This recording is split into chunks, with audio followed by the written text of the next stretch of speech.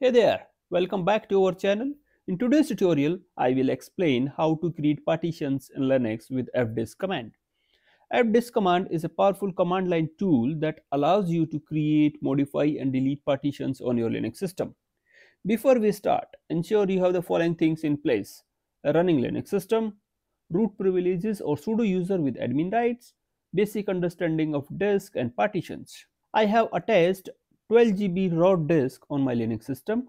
I will be using this disk to create two partitions of size 5 GB and will format them with extended 4 and XFS file system respectively. Let's get started. First step is to identify the newly attached raw disk. For that, we can run the command sudo fdisk -l. If you see the output carefully, we have two disks /dev sda and /dev sdb. Sda is of 30 GB, which already has the partitions, and we have sdb2 of size 12 GB, and this disk doesn't have any partitions. So we will be using this sdb2, which is a raw disk.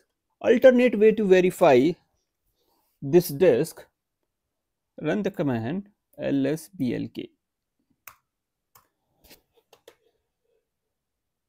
In the output, I can see there is a disk SDA which has two partitions, SDA1, SDA2, and we have one more disk with the name SDB of size 12 GB, and it doesn't have any partitions.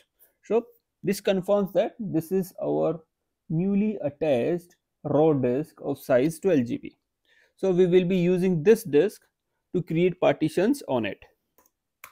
In order to create partitions on the target disk, that is /dev /sdb, we need to run the command sudo fdisk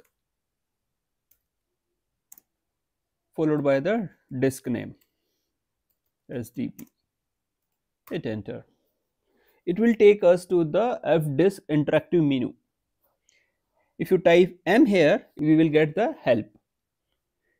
In order to create a new partition, type n here and hit enter. It will prompt you to enter the partition type. First four partitions on any disk are considered as primary partitions. So type P here, partition number will be 1, enter. Hit enter to accept the default first sector. In the last sector, specify the size of your partition. Let's say I want to give a size 5 GB. So type plus 5G and hit enter. Output confirms that it has created a partition of type Linux of size 5 GB and partition number is 1. By default, fdisk command creates a partition of type Linux. If you want to change this partition type, you need to change the toggle ID for that partition. For that, you need to type T here and hit enter. Type L. So this is the toggle ID for Linux partition type. If you want to change the toggle ID, just type the number here. Let's say you want to set it as swap. So type 82 here and hit enter. In my case, I don't want to change the partition type. So I want this partition as Linux. So type 83 here. Now create our second partition. Type N. Again P for primary partition. This would be our second partition. Accept the first sector as default 1, and in the last sector specify the size for your partition. Let's say 5G again. Alright, in order to write these changes to the disk, we need to type W and hit enter. This output confirms that partition table has been altered. Let's verify whether the new partitions are visible under the disk /dev /sdb. For that, run the command sudo fdisk -l/dev/sdb. As you can see, we have two partitions, /dev/sdb1 and sdb2 of type Linux, and whose toggle ID is 83, size is 5G. To use these partitions, we have to format these partitions.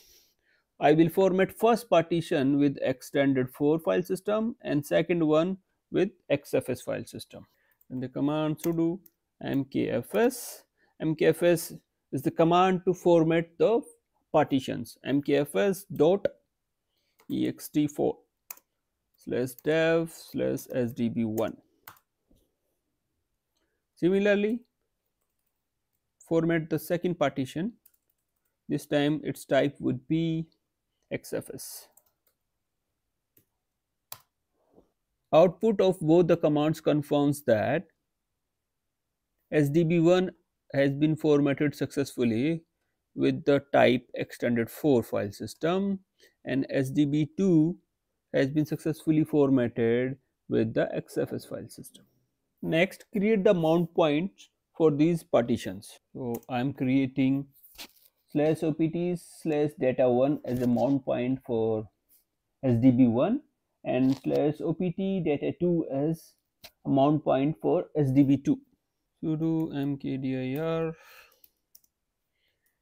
pt data1.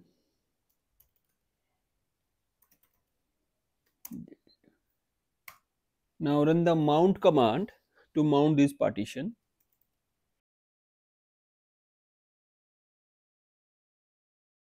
In this is the partition number. So on this disk, SDB1 is the partition number and this is the mount point. So this partition will be mounted on this mount point. Hit enter. Similarly, mount the second partition SDB2 on data2. Now run the df command. In the output you can see SDB1 is successfully mounted on /opt/data1, whose file system type is extended 4, size is 5 GB. Similarly, SDB2 is mounted on opt/data2, whose file system type is XFS, size is 5 GB.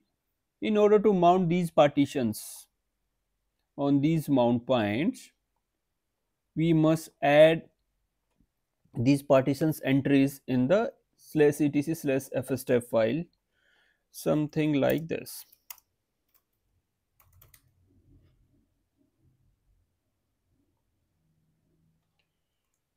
So this is the partition name, this is the mount point for this partition, the file system type for this partition. So in this case it is extended 4 and then defaults 0/0. Similarly, add the entry for SDB2 partition. In this case file system type is XFS. Save and close the file. Now run sudo mount -a.